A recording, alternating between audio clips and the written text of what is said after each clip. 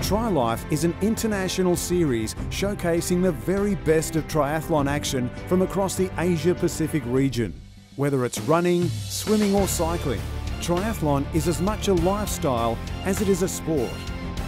And it's a global phenomenon drawing participants from all walks of life. From Iron Kids to ITU, to 70.3 to Ironman. Welcome to the exciting and inspiring world of TriLife.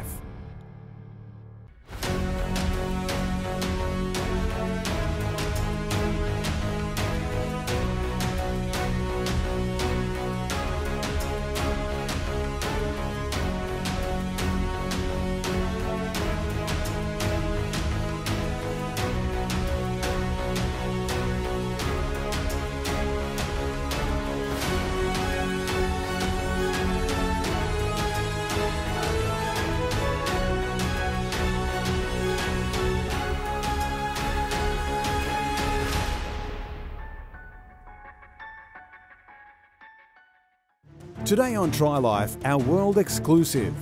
Ironman champion Pete Jacobs opens up for the first time about his emotional journey and the missing years. We meet a celebrity superstar who credits Ironman for his own salvation. Then there's the inspirational journey of Turia Pitt, who personifies the very essence of anything is possible. Finally, we head out back for a triathlon unlike any other on the planet.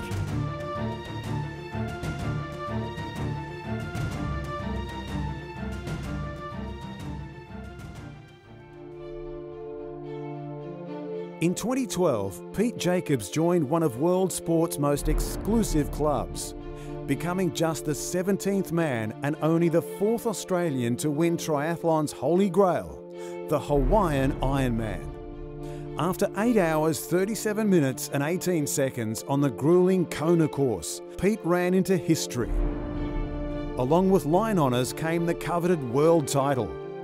But soon after reaching the heights of his career, his life spiralled out of control, and what happened next would be a race for survival.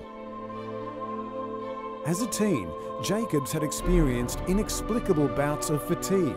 After Hawaii, they crippled him.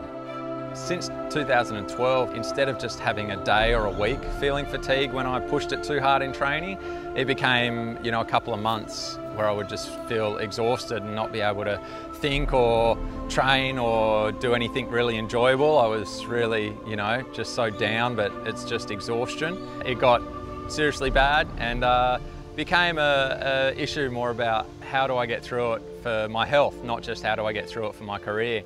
How do I enjoy life without just feeling, really exhausted all the time. 6 years earlier, Jacobs' biggest win, marrying Jamie. For Jamie, it was devastating to see PJ, usually so full of life and bravado, turning his back on everything that had once brought him joy. Watching him sometimes being too tired to get out of bed, too tired to hold a decent conversation with me. Emotionally, I was really struggling watching the love of my life, not being able to connect with him because he just was so fatigued all the time. It was like living with an 80-year-old. For Jacobs, every training session became a private hell. Prior to 2012, he'd been able to manage his bouts of fatigue. Now they were out of control. He wondered if it was age, maybe a body meltdown after so many thousands of hours of training. Publicly, he stunned the triathlon world when he started pulling out of races, including Kona in 2015. Winning Hawaii is the same as winning any race. You still want to be better at the next one. So it didn't really change me mentally at all. It was still, well, okay, I want to be better at the next one. So nothing really changed. And it was purely just that physical exhaustion. And people questioned if it was mental and my motivation and that sort of thing. Jacobs is used to running solo, but this journey was tougher than any race. And the quiet innuendo that the Ironman champ had lost it became the hardest part. It was incredibly frustrating to have literally everybody question if it was mental or physical. And I've been dealing with this since I was a teenager, having days where I would feel just exhausted out of nowhere. So I knew exactly the feeling. It wasn't a foreign feeling, and but it just was a lot worse. It's been a big learning curve for me, because I started to think maybe it was in his head. It was really tough for Jamie to understand it as well, just being tired for so long at a time, and seeing all these other athletes just put their head down and do it. Even if they were tired, they'd still get out there and train, but it's a different sort of fatigue. So there were times when she would sort of frustrate me and say, why don't you just get out there, and is it mental? They train when they're tired, why don't you train when you're tired? He saw endless doctors, he tried endless amounts of things. We were flying down seeing a doctor once every 2 weeks in Melbourne at one stage for 4 months. But then that all led to him learning how his body works and how to meditate the problem and how to put oxygen back in his blood cells and his body to come alive again. She has always been supportive and was the key in the end to helping me get my health back. Found out, what foods are inflammatory, and that's probably been my issue, and I've never felt better. So yeah, after finding an answer to my health and my life, it's allowed me to get back on track with my career as well. For me, since the start of this year, I haven't eaten any meat with feet. I still have a little bit of fish, and I eat eggs every day, but basically eat a lot more leafy greens, a lot more seeds, a lot more nuts, a lot more legumes.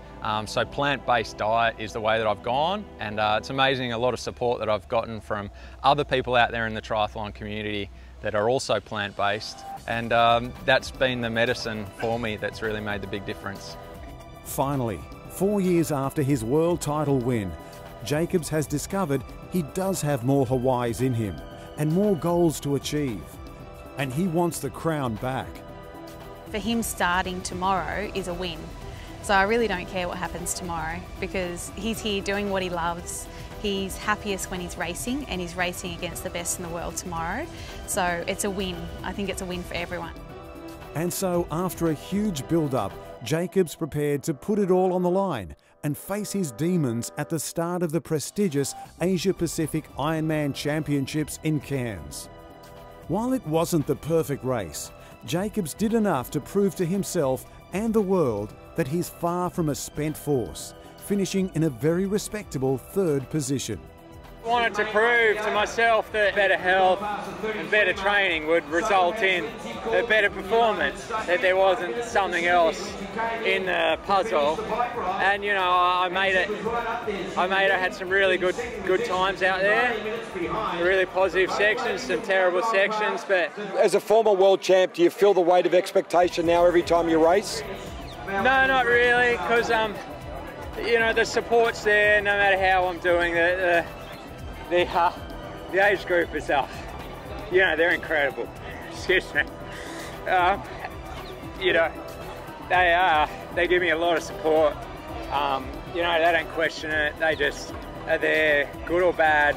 They're there cheering me on, and especially just to see me finishing 3rd, they were just so wrapped for me. It's a tough sport, isn't it? Oh yeah. Really tough, the ups and downs, it's your life, it's not just your career, it's every minute of every day. You rely on some feedback, some happiness from your training, and but more so the results, because the results are your income, and the income is the ability to live a nice, happy life. It's a tough life for anybody to be a professional athlete. You have to give up everything.